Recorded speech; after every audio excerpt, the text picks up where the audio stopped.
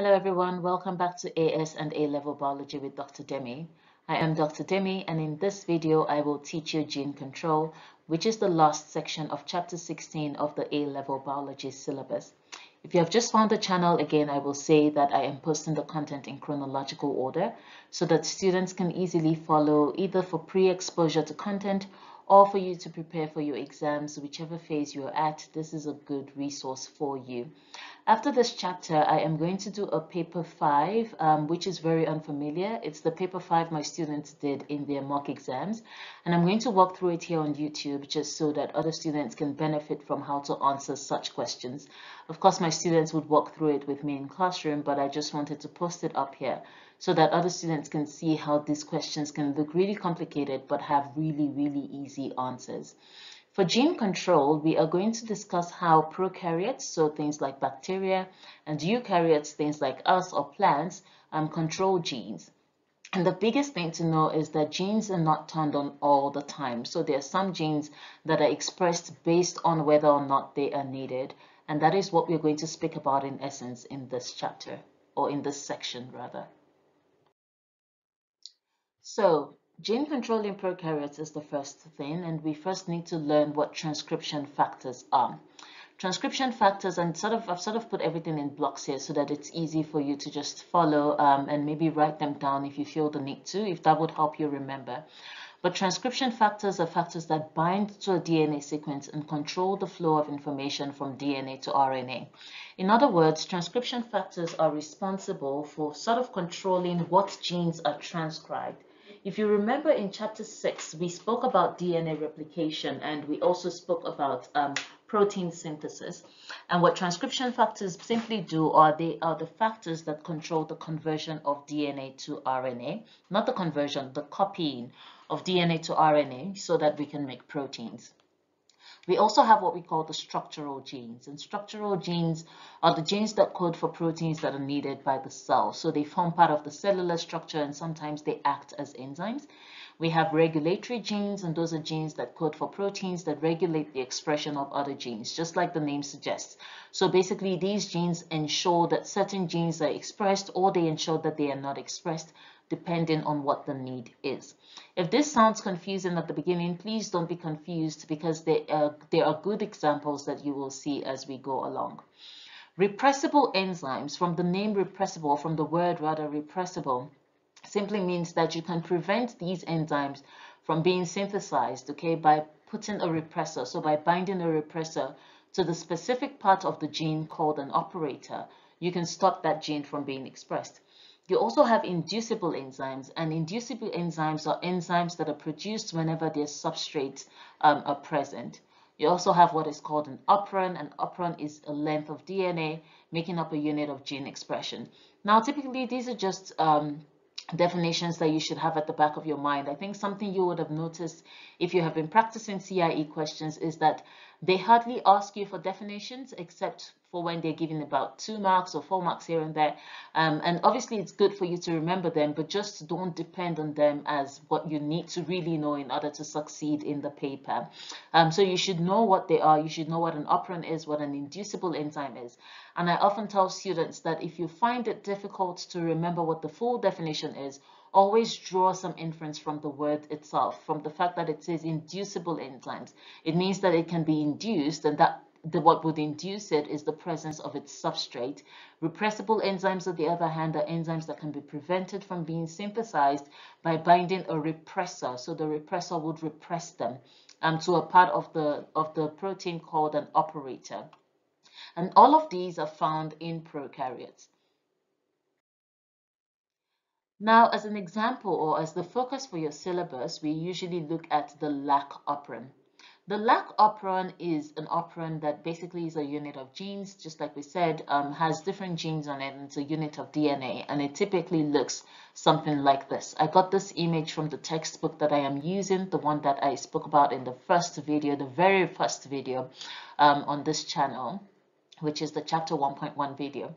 And so over here, you can see that we have what is called the operator. And the operator is basically like a very important region of the gene, where if you have a repressor bound to the operator, then you would not be able to have the synthesis of certain genes. And by this, you can call the Lac Operon or the Lac genes, you can call them you can call the Lac Operon a repressible operon, or you can call it an inducible operon, depending on how you choose to see it. But let's look at it in a bit more detail. The Lac Operon codes for an enzyme called beta-galactosidase, which is this over here. And what that enzyme does is that it breaks down lactose into glucose and galactose.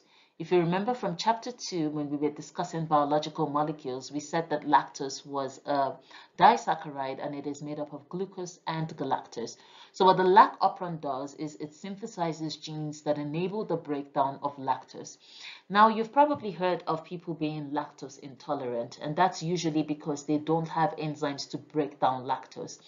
In this case, the Lac Operon is situated in bacteria, so we are speaking about prokaryotes.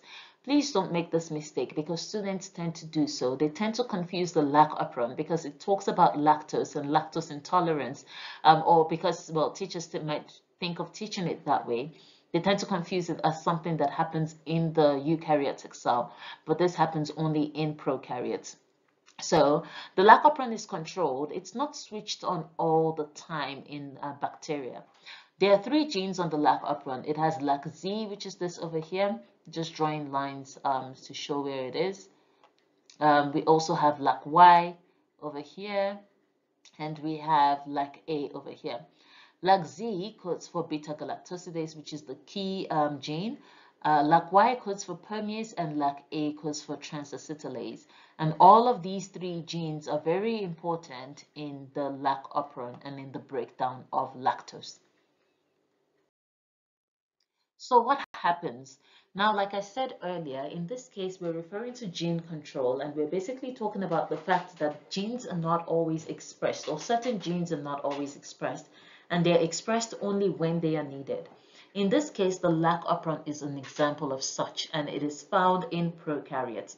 So now, because the Lac Operon is responsible for the hydrolysis of lactose, it means that it would only be expressed if lactose is present. If lactose is not present, then the Lac Operon would not be expressed.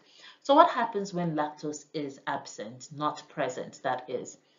What will happen in this case is that the regulatory gene, so remember the definition slide, we spoke about a regulatory gene that regulates the expression of certain genes, of other genes rather. The regulatory gene will code for what we call a repressor. The repressor would come and it would bind to the operator. So you can see it over here. I'm just going to circle it. The repressor comes and it binds to the operator. And when it binds to the operator, what it does is that it prevents RNA polymerase. So you can see this is RNA polymerase trying to come into this operator region so that it can move across and transcribe the 3 Lac genes. So that's Lac Z, Lac Y, and Lac A. But because a repressor is bound there, RNA polymerase is unable to bind. And as a result of that, there is no transcription of these genes. And as a result, there is no synthesis of beta-galactosidase or beta-galactosidase permease and transacetylase. And so that means that the Lac Operon is not expressed because a repressor binds to the operator.